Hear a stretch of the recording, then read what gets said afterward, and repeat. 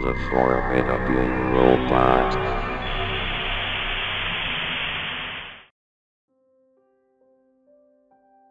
I've been told this is the place to post mysterious stuff and get answers. Which is good, because answers are what I need right now. So I live in one of those older suburban developments outside Toronto. You know, the ones they built up in the 1970s for the poorer people to move into. I've lived at that house for my whole life, and that includes my childhood. Growing up in the early 2000s with rather frugal parents, my childhood memories were of watching movies on VHS, playing hidden object games on Windows XP, and so on. Of the many movies I remember watching as a young boy, one of them was certainly not Frankie Pig Visits Niagara Falls. I discovered the obscure film when I was cleaning out the basement. My parents had moved out some time ago, and had left me the old house, and they wanted me to make one last check for anything they might want to bring to their new house. When I was searching under the house, I found a box in the corner of the room labeled, Kids Movies. I opened it, and began to look at some of the VHS tapes. Most of them, I had fond memories of. VeggieTales, Peter Pan, the Berenstain Bears. Some I just found weird as a child, like those obscure Christian films like Bible Man. Out of all these tapes, only one really stuck out to me as unfamiliar, the aforementioned Frankie Pig Visits Niagara Falls. According to the back of the case, it was made in 1992 by a Canadian film studio called Funbox Entertainment. Odd. Most of the cassettes I had were from the late 90s, around the time my older brother was born. Intrigued, I read the synopsis. From the studio that brought you Frankie Pig's Big Adventure, Canada's favorite farm friend is back in a feature-length adventure. When Farmer Casey lets the farm animals go on a vacation, troublemaking Frankie Pig decides to jump ship in Niagara Falls, making friends and learning lessons as he tries to find Farmer Casey and the others. Alright, sounds innocent enough, I thought to myself. Fortunately I keep my VCR plugged into the TV, in case I ever want to feel nostalgic, so I decided to find out what I was missing, and loaded the cassette into the machine. So first it starts with the production company logo shining on the screen to that generic sort of synth music. Then another logo, for a different company that did the distribution called Kidscape Distribution Canada. After the logos, the film began with, surprisingly enough, a live-action sequence. Here on the live-action, but obviously cheaply made farm, we are introduced to Farmer Casey, a friendly country girl who runs Fiddlesticks Farm. She loudly announces to the camera that she's taking the animals on a vacation, and you, the viewer, needs to help her wake them up. One by one, very slowly, we are introduced to the animated animals, Cassidy the cow, Elizabeth the horse, Larry the chicken, and Quincy the duck. But where's Frankie? Given what we know from the synopsis, that pig's up to no good. So Farmer Casey once again gives us, the viewer, the all-important duty of finding Frankie. And of course, we do. He's hiding in the mud, silly pig. Now, it's time for Farmer Casey to load the trailer and disembark on our vacation. We make a couple stops at some Canadian landmarks, where we then learn some basic information at each stop. Then, Frankie turns to the camera, and tells us he's ditching the crew when we arrive to Niagara Falls, because that farmer lady is just so boring. So we too join Frankie, when he hops off the trailer, when nobody's looking. And that's when everything goes to hell. Immediately, the friendly-looking Frankie switches from a cute little pig with a hat, to a real man with a distorted pig mask, and the camera quality was significantly distorted by... I paused the tape. What the crap just happened, I asked myself. I stopped watching for a little bit to do some research. I needed to find out what the hell this film was about. So I googled it. Frankie Pig Visits Niagara Falls. Nothing pops up. Nothing relevant anyways. Most of it was just some pictures of pigs on Instagram or something, who happened to be named Frankie. So I decided to look up the production company listed, Funbox Entertainment. Immediately, I'm presented with their website.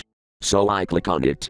The website is so obviously dated, with crappy vector graphics and pixelated GIFs of various animated characters, and the company motto, creating Canada's premier animations since 1972. There's an option to see all the movies they've produced. And guess what? No mention of Frankie Pig Visits Niagara Falls.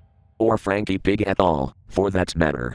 The most recent film they're credited with is an animated kids film, their specialty, entitled Horace's Lonely Island, made in 1991. However, there was a number to call at the bottom, so I did. No response. So I decided that before I did any more research, I would finish the film. I sat back on the couch and pressed play. This new, creepy version retained the original childish voice of Frankie, except now it seemed like he was crying as he spoke, like he was forced to say the words. Now I've left those fools. It's time to explore, said Frankie. He was standing in a field, very obviously not a set. The camera turned to showcase the skyline of Niagara Falls, lit with night lights. The film quality became more like those creepy, found footage films on YouTube somewhere. The camera was behind Frankie, following him as we slowly walked towards the city. The film cuts to Clifton Hill. It's practically midnight judging from the sky, and the lights of the strip are the only light. Frankie walks up the street, past several tour buses and tourists, none of whom seem to notice him. It's when he turns onto a side street, when I notice he's holding a knife. A woman, dressed similarly to Farmer Casey, is standing at the end of the alley. When she turns around, her face is disfigured. Frankie, you naughty pig!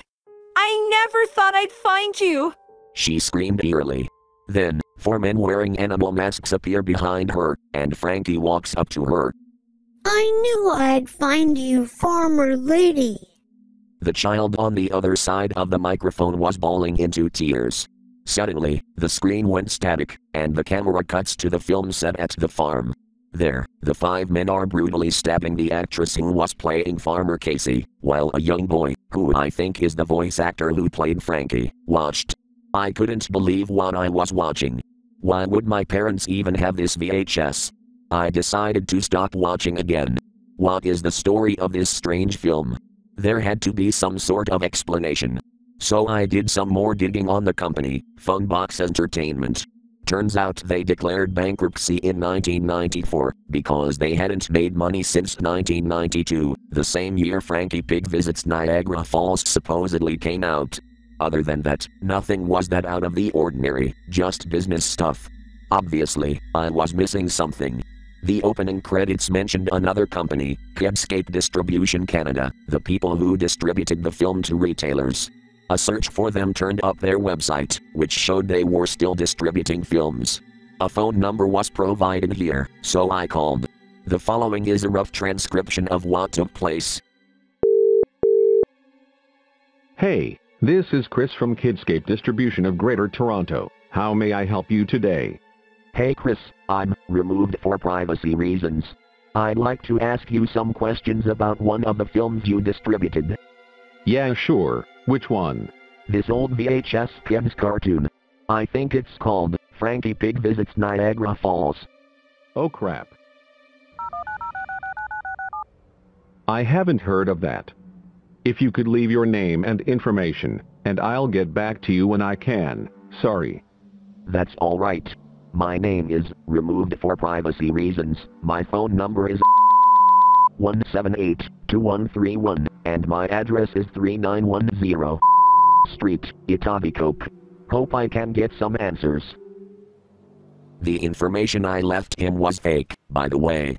The way he acted over the phone was way too suspicious. Soon after, I went back to the tape and watched further. After the stabbing scene on set was finished, the scene jumped back to Niagara Falls, where the animals are now carrying the other woman who was dressed as Farmer Casey. They walk her back onto Clifton Hill when police lights begin to flare. Again, the camera cuts to a scene of the falls at daytime, and all seems normal, until a hand appears in front of the camera, gives a thumbs up, and some men in the background repeat, "Let's move, move, move." Then, the body of the other woman is seen, being thrown into the falls. The camera is spun around to reveal more establishing shots of the city, before a man starts singing children's nursery rhymes.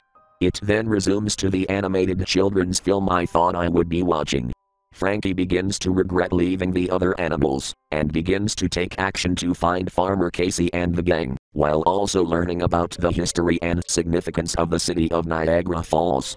Then the credits began to roll, and this is when I got my notebook out.